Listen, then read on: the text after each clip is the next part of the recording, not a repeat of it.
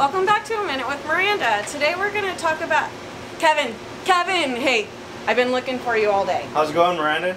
It's going good. I've been thinking, so you know how we do quarterly tests on our carts and stuff?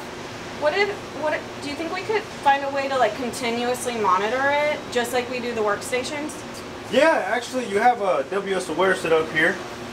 There's a WS Aware set up here, so yeah, perfect. We can get it set up. Actually, using this 3057 standby jack that SCS has, I can show you guys how to mount it here. All we're doing is setting it in here onto the cart, making sure it's making contact. Making contact here, we run the zip tie through. Again, this is a pretty simple mounting solution here.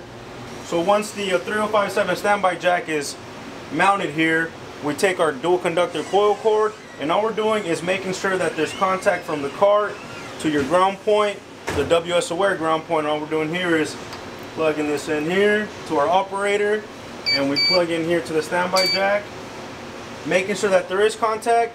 You are able to see that it is passing. Can I still use my Resistance Pro to double check that it's grounded?